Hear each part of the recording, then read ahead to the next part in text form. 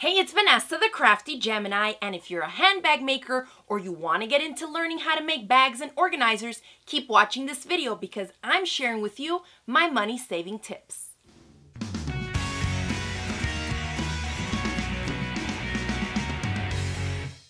Now, if you're new to my channel, you may not be familiar with all the different types of video tutorials and online video courses and clubs that I run. I've been running online video bag of the month clubs for almost 4 years now, and I'm working on the next one that I'm getting ready to release very, very soon. And so I wanted to put out a survey and get your feedback. Hundreds of you have replied and have mentioned to me what are the main 2 issues that you struggle with when it comes to handbag making. Now, a lot of us like to carry a lot of handbags, but many of us also like to give them as gifts because they're not as time consuming or maybe don't require as much money and energy as something like a quilt does, right? So they're kind of more instant gratification projects, which we love because we can still incorporate our sewing and quilting techniques and have something functional come out of it. Now, I have designed dozens of different handbags, wallets, and organizer designs over the years that I've run in my other clubs. And so for this one, I really wanted to tackle specific issues that my students struggle with when it comes to making handbags. So in this video, as I continue to prep and work for the release of my next bag of the month club, I wanted to share with you some money-saving tips. If you've ever made a handbag or purchased a handbag pattern, you probably were shocked the first time that you looked at the supply list, right? Hardware, sometimes 2, upwards of 4 or 5 different interfacings needed to complete the one bag. So although it is a smaller project, oftentimes they end up being very costly because of the specialty fabrics, interfacings, notions, hardware, and all that other stuff. So one of the complaints that I get from a lot of my bag club students is that they spend so much time and money creating these handbags, and although they do have customers who want to purchase them, not a lot of people are really willing to pay what it's worth, right? Not only the money that you have invested in the materials, but also your time and expertise. And so in this video, for those of you that do make handbags, whether you're gifting them to people and you're trying to cut back on the amount of money going into each handbag, or if you're selling them and you need to cut back on costs, but still present the customer with a nice professional project, then I'm going to share with you these tips that I hope come in handy. Tip number 1 has to do with the exterior fabric that you're using to create your handbags. If you're using 100% quilting cottons to create your handbags and you're putting that fabric on the exterior, you probably know that you need to back it with something. Some type of an interfacing, whether it be a woven, a non-woven, foam interfacing, fusible fleece. There's always something else that needs to be added to the fabric so that the bag itself has some type of a shape and structure to it and isn't quite as floppy as just the fabric itself. So my tip to you is cut back on some of those additional stabilizer and interfacing costs by using a sturdier exterior fabric. Many of you have probably never even thought to look in the apparel or fashion fabric section of your local fabric store. Now, the reason I would recommend checking out those fabrics specifically is going to be for your bottom weight fabrics. These are fabrics that are a little bit heftier, they're a little stiffer than just a plain quilting cotton, and oftentimes when we're purchasing fashion fabrics, they come a lot wider than a 40 to 44 inch wide quilting cotton fabric. So not only can you oftentimes find it for less per yard, but you're also getting way more per yard because instead of stopping at about 44 inches wide, many of these go up to 57 or 60 inches wide. And you're also cutting out that step of having to add interfacing. Now, granted, you won't be able to pull this off with every handbag you try, but some of the floppier kind of drapier bags can totally stand to use a heftier fabric that costs you less versus using a drapier fabric and having to add the additional cost of interfacing. Here I wanted to show you 2 samples that I use very often.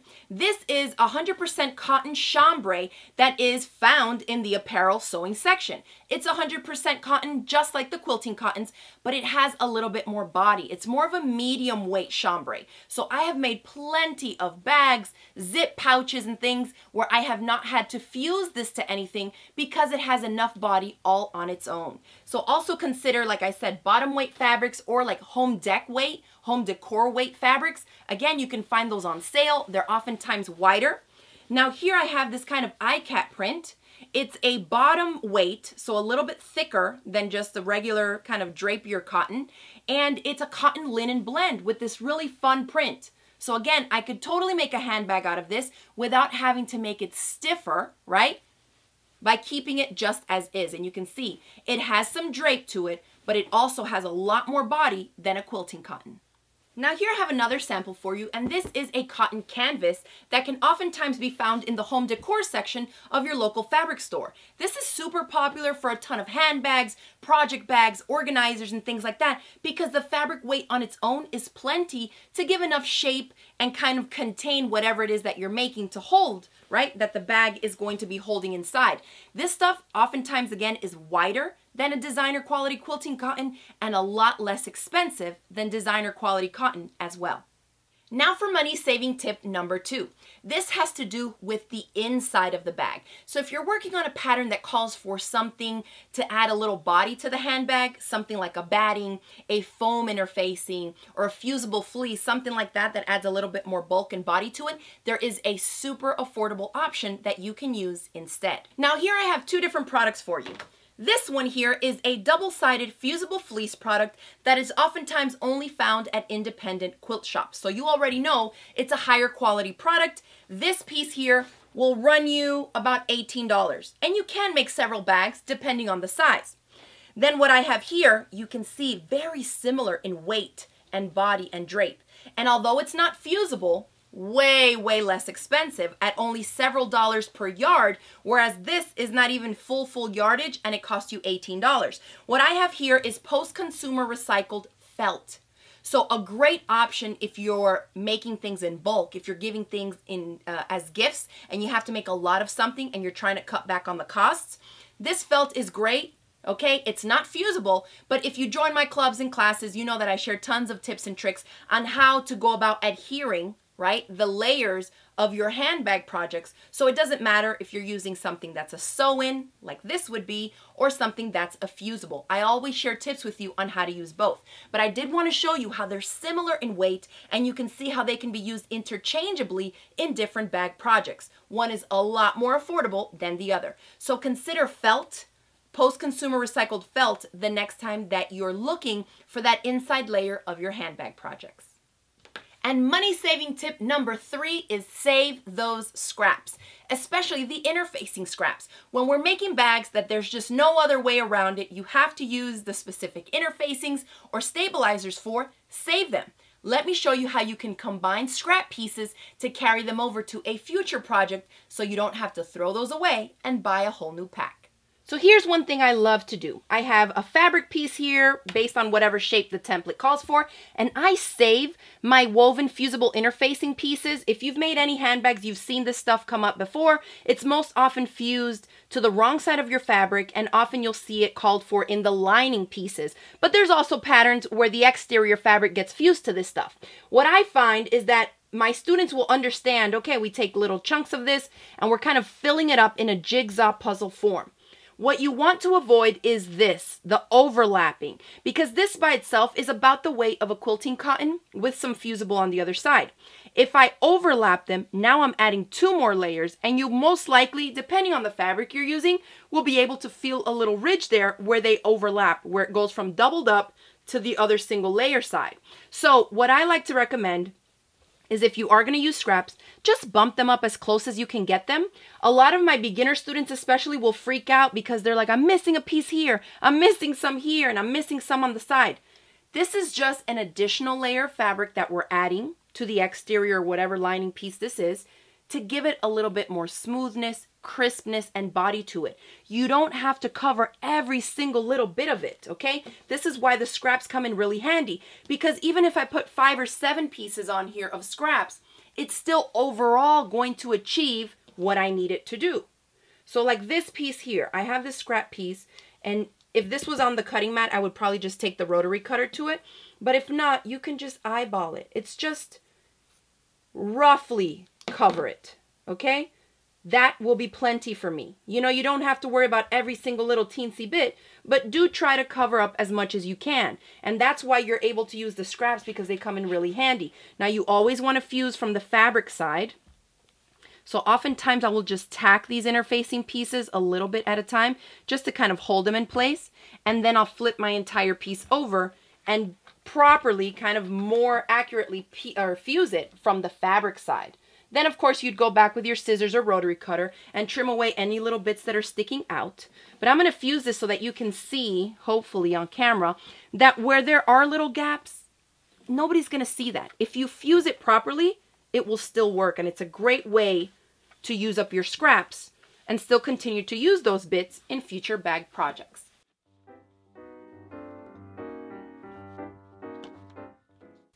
All right, so there's this one fully fused. And even if there's like a little bit in the middle here, this is a lining piece. It's going to have a zippered pocket placed over top of it. So things like that, anticipate what else is going on top. Whether you left maybe some out in the seam allowances, that's fine, because that doesn't even need to be in the finished thing. It gets caught up in the seam allowance. So don't feel like it needs to be covered from corner to corner, the entire thing. You can see that the whole thing has that added body that we needed, and it's still going to work just fine in your bag project. So don't throw away those scraps and use them efficiently. Now here's another sample. That's a popular one, the woven fusible interfacing, but here is a non-woven piece. Now this is not big enough to really use in, say, a strap or some type of a bag project, but if I have a piece like this, I don't really care too much the shape. I'm just gonna go like this, cut the piece I need, okay? And then I can use this piece up top here. So just use your fabric pieces as the template and reuse those scraps. And right there, I've used one strip that I couldn't really do much with, but now it's going to be perfect to bump up here. Remember, don't overlap them, especially once you start using those thicker interfacings, because it will be very obvious. So look at that. Boom, boom. That's a perfect way to use up that little strip. This is a non-woven interfacing. So remember, if they're non-woven, they're made of a synthetic product, so you're not going to want to fuse from that side. I'll want to place them like this. Make sure those pieces are bumped up closely. Look at that. I can't even see where they meet with my fingers. I don't even feel the ridge. I don't even feel the separation because they're bumped up perfectly. And once you have it in place, go ahead and fuse it. Nobody will ever know that those were two separate pieces, and you don't have to waste your money just because you have little offcuts and scraps left from other projects.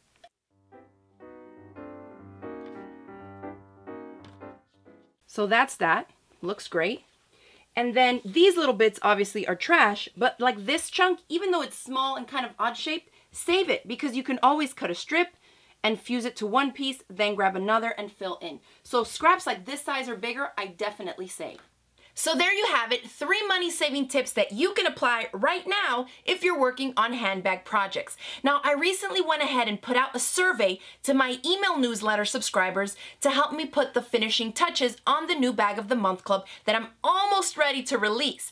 Now, the question was, what are the top 2 issues that you struggle with the most when it comes to making handbags? Now, I went through the results already so far, but I'm still gathering the data. So if you want to go ahead and help us out, fill out the survey. I'll include it for you in the description box below. But from the information I've gathered already, over 250 responses mention zippers as their #1 issue. So if that's you in that world also who has trouble inserting zippers in their handbags, I'm so glad that you're watching this video, and I hope that you'll stick around, because in the new Bag Club, we are definitely gonna tackle some zippers.